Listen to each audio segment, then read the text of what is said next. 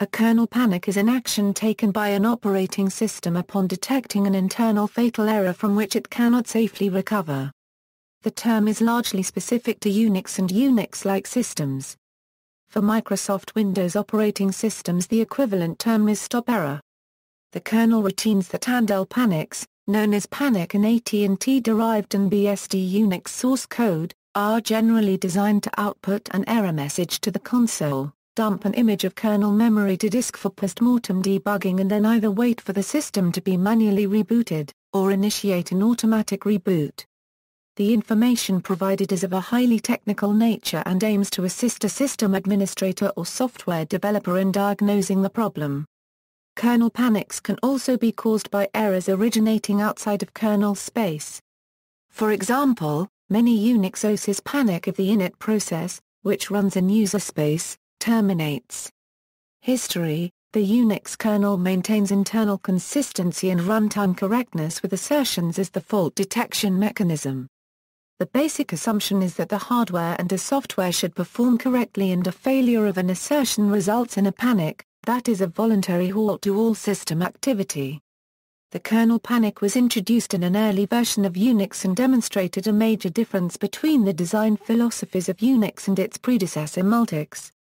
Multics developer Tom Van Vleck recalls a discussion of this change with Unix developer Dennis Ritchie. I remarked to Dennis that easily half the code I was writing in Multics was error recovery code. He said, "We left all that stuff out. If there's an error, we have this routine called panic, and when it is called, the machine crashes, and you holler down the hall, 'Hey, reboot it.'" The original panic function was essentially unchanged from 5th edition Unix to the VAX-based Unix 32V, and output only an error message with no other information, then dropped the system into an endless idle loop. Source code of panic function in Unix v6. As the Unix code base was enhanced, the panic function was also enhanced to dump various forms of debugging information to the console. Causes: a panic may occur as a result of a hardware failure or a software bug in the operating system. In many cases, the operating system is capable of continued operation after an error has occurred. However, the system is in an unstable state, and rather than risking security breaches and data corruption, the operating system stops to prevent further damage and facilitate diagnosis of the error and, in usual cases, restart. After recompiling a kernel binary image from source code, a kernel panic during booting the resulting kernel is a common problem if the kernel was not correctly configured, compiled or installed.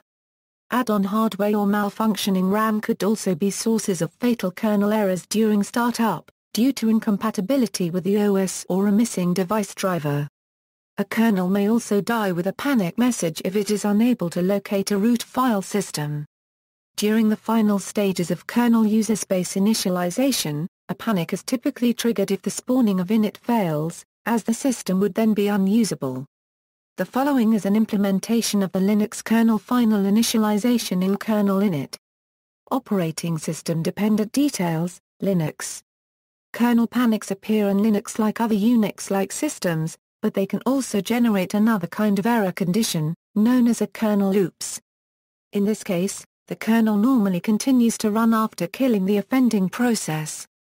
As an oops would cause some subsystems or resources to become unavailable, they can later lead to a full kernel panic. Mac OS X. When a kernel panic occurs in Mac OS X 10.2 through 10.7, the computer displays a multilingual message informing the user that they need to reboot the system. Prior to 10.2, a more traditional Unix-style panic message was displayed. In 10.8 and later, the computer automatically reboots and displays a message after the restart. The format of the message varies from version to version. 10.0-10.1 The system displays text detailing the error on screen and then the system becomes unresponsive. 10.2 displays a message on a white background informing the user that they should restart the computer. The message is shown in 4 languages: English, French, German and Japanese. 10.3-10.5 The kernel panic is almost the same as version 10.2, but the background of the error screen is black. 10.6-10.7 The text has been revised and now includes a Spanish translation. 10.8 and later, the computer may appear to freeze, then always immediately reboots, and when starting back up, it shows a warning for a few seconds about the computer restarting because of a problem, and then the computer starts up. A Chinese translation was also added.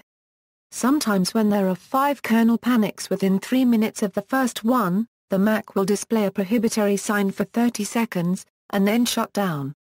In all versions above 10.2, the text is superimposed on a standby symbol and is not full screen.